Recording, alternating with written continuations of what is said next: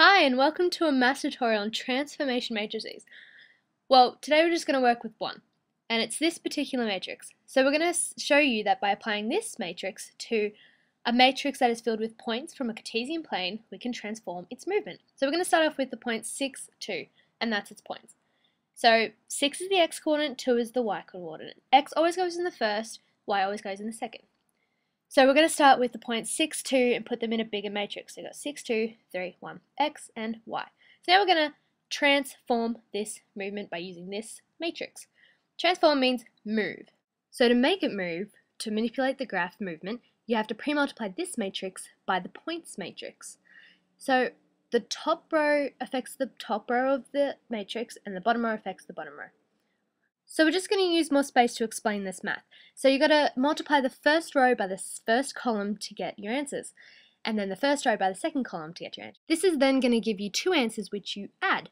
So as you can see here, 0. Negative 1 times 3 is negative 3, 0 times 1 is 0, 0 times 6 is 0, 1 times 2 is negative 2. 0 times 3 is 0, negative 1 times 1 is negative 1. So then you just got to add these together to get your transformed matrix.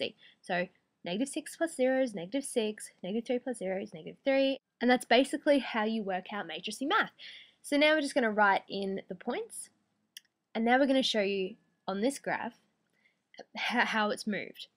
So this is its transformed points, and as you can see here, you can't really see it, it looks like it's been completely flipped. Alright, so now we're just going to show you, do it again, but with more points to show you even more movement. So you've got 3, 1, 4, 5, 5, 7. So here's the graph.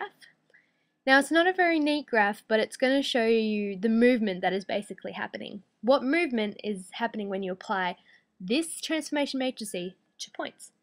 So here's the original line. Now as we expect, it's going to flip over, but what is this movement actually doing? So applying the math, so negative 3, negative 4, negative 5, exactly the same result with the other matrix.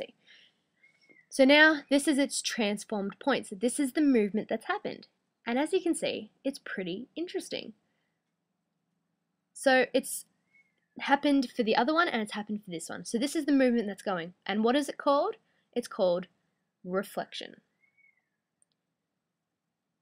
It reflects the original matrix points, and this is what it gives it. It's an opposite mirror.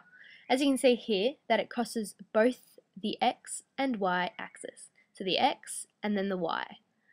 And then it also moves two quadrants. So this is what will happen when you apply this transformation matrix to graph points. It's a way to manipulate graphs around a Cartesian plane. So now we're going to use two algebraic examples to prove that no matter what points are in that other matrix, it'll always turn out as negative y, negative x, or negative points. So this is your original matrix, the x and y, and the t represents the transformation.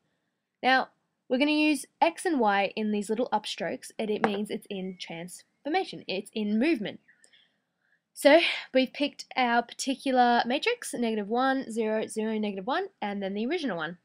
So using our matrix math, it will always turn out as negative x, negative y. Now we're going to use another one. So you got our particular matrix again, negative 1, 0, 0, negative 1. Then we're going to use A, B, C, D, representing any point. Apply our math, and you always get negative A, negative B, negative C, negative D. And this is how you manipulate graphs around a Cartesian plane using this transformation matrix. So, yay!